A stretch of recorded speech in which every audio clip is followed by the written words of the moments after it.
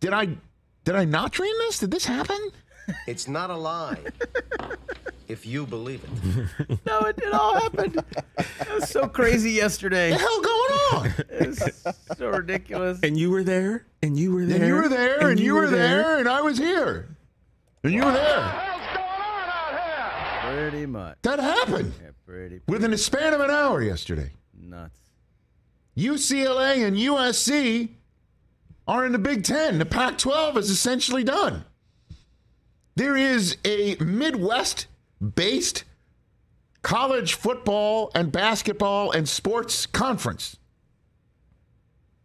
that now includes a team in New Jersey and 2 teams in California. UCLA and USC, starting in 2024, if they make the Rose Bowl, they'll make the Rose Bowl as the Big Ten team. The hell going on? And Kevin Durant saying on one Friday, June 24th, it's all just conjecture. You know, it'll all work out when the time's right. Well, the time comes up for him to work out and to beat it on down the road. How's that playing in New York, I wonder? Well, let's see how it's playing on the back page of the New York Post.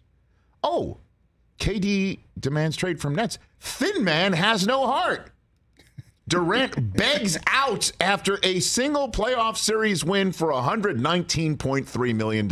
Oh, so it's playing like that. Thin man. Thin man. That's Has hilarious. no. Oh, God, the Post is the best. Of course, the Post puts Jalen Brunson in the top. Born to Brun. Nice one. Nice. Nice. Baby, we were born. The headline writers never disappoint. Born to Brun. At the Post. Reference to the New Jersey boss, just like Kyrie. He's a New Jersey boss. Like Tony? Why did Durant opt out? Why? Because Kyrie's opting in. Did that mean he's opting out? Why did Durant opt out? Is it because Ben Simmons, he wants no piece of that guy? He wants no piece of Steve Nash? He wants no piece of Brooklyn? What is happening? Because Durant, Kyrie, Ben Simmons, Seth Curry, and a trade that our friend Brian Windhorst brought to light on First Take this morning, causing him to go on in a very interesting jag about how keep an eye on Utah because Utah traded away Royce O'Neal to the Nets. This was a trade that was Woj bombed 5 minutes before the ultimate Woj bomb that blew everything up in Durant world. Saying that the Utah Jazz trading away a very good young 29-year-old player to the Nets. He's there too. Why would Durant say I'm out? Why would he want to be out? What is up with that?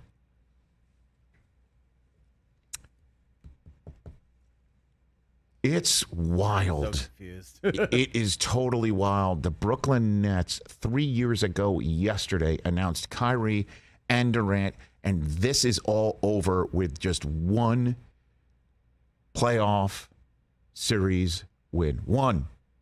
They waited for Durant to get healthy. They waited for Kyrie to come around so he could play together with Durant. They get Harden too, and then trade him away. So the Nets are left with Ben Simmons, Seth Curry, I guess Royce O'Neal, Steve Nash. It's now your job. And this is a team that had Spencer Dinwiddie and D'Angelo Russell. They were doing some good things there. Karis LeVert. Remember him?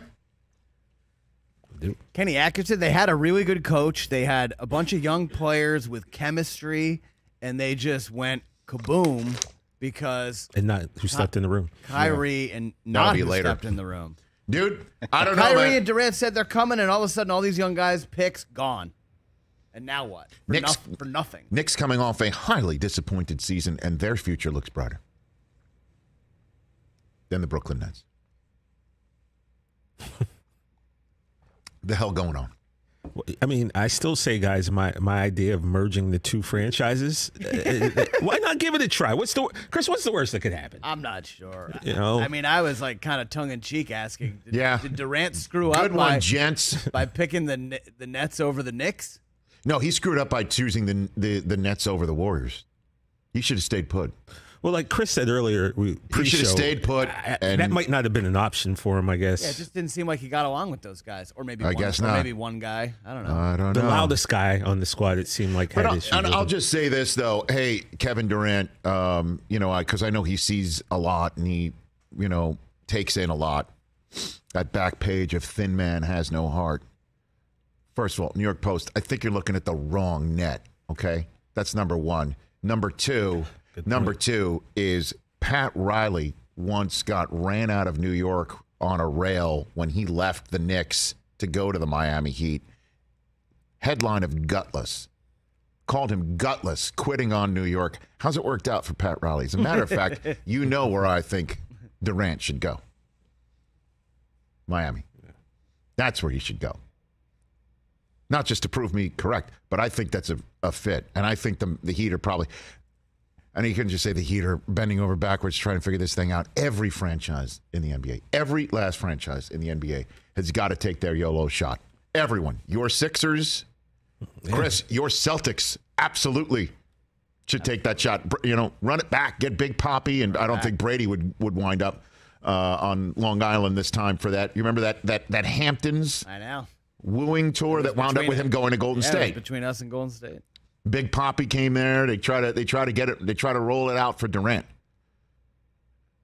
Instead, they got the wrong guy in Kyrie. That's the guy that the headline writer should be all over. But he's the one who opted in.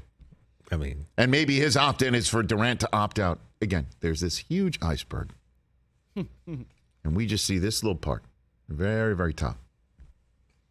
Kyrie's opt-in now probably makes it easier for him to get traded to the Lakers, which is where it seems like he wants to go. And now you're hearing that the Lakers are going to try and get a package deal of both Kyrie and Durant. I don't know who they're going to give up. I don't know if they're going to give up. West house. Wait. I don't know, brother. How? I mean, the rumors are flying everywhere. I have no idea, which means, hey, maybe Durant didn't demand a trade because Kyrie opted in. It's just that they both got together and said, let's both get the hell out of here. Who knows? Nobody knows anything. Durant, again, said on his podcast 1 week ago today, it's just rumors, it's just conjecture. There's nothing to see here. Move on. And then he gone. But the only thing that apparently came together quicker than the he gone was USC and UCLA. Where there were talks. Then on Tuesday, they pick up a phone. Hey, Kevin Warren, Big Ten will take us? Will you take it? I don't know. Why don't you apply? Will you apply? Have you applied? Have you applied yet? Because there's an application. You need to put in an application. And then I'll forward the application to presidents and chancellors, and then we'll figure it out. They already voted. Heck, how convenient. How did you do today? What did you do today? That's like that Kramer line from Seinfeld. Talking about, then you come home and you talk about your day. Then USC and UCLA talked about their day. How would you like to join the Big Ten? Big Ten, will you take us from the Pac-12? Oh, yes, we will take you. And then all of a sudden, application, get on the phone. We're Zooming with chancellors and team and school presidents and the Big Ten, and boom, USC and UCLA are starting to play in the Big Ten in 2024. And if they make the Rose Bowl, they'll be the Big Ten team. Just saying that is so stupid. It's nuts. It could be USC versus Utah in the Rose Bowl, and it'll be like, remember they played each other for 10 straight years? I saw a great picture. Someone on Twitter put a big shot of the Santa Monica Pier, and they wrote Big Ten Country. It is. It now is. I got a text from Greer saying, how's it like to live in Big Ten Country? That's great. He texted me last night, how's it feel to live in Big Ten Country? I tell you what, feels good. 80 and sunny. Oh, let me tell you. Half of our schools are snowy. Because Michigan will be playing UCLA and USC every year. Which makes you happy. You can add those two teams to the gotta play Michigan every year list because Michigan has to play these guys because Michigan is marquee. Take that, everyone else. Yeah, but it's not like USC or UCLA have been powerhouses recently. They're coming on a schedule. So I'm in. I'll go down to the Coliseum. Hell yeah. I'll go to the Rose Bowl, one of my favorite places on planet Earth. Did my run there this year. It'd be great. I'll go. They might let you flip a coin at a game. Now that Michigan's why in town. not? Why shouldn't you? Keep it fair. Keep it fair.